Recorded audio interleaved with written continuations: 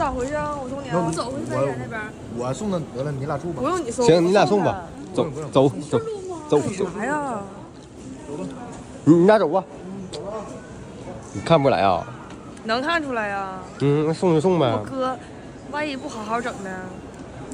不能，你哥不是那样人。你咋知道呢？你认得时间长，我认得时间长啊。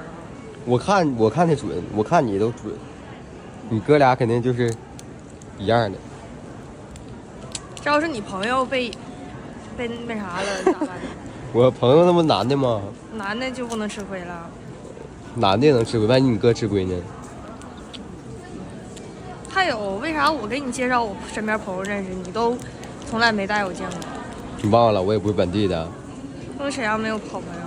没有，我沈阳就你一个朋友，女朋友，有我就够了。好，走。走。哎，你累死我了。不行。啊？我还是感觉不稳妥。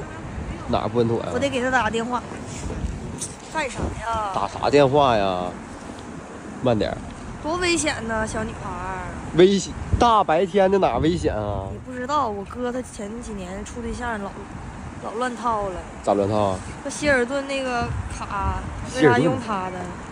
啥希尔顿？你这头发你扒拉一下。那酒店为啥用他的？那是他会员卡，他老去。我不能。不行。哪有刚认识就去的啊？给我。我不，你听我说。你跟谁一伙的？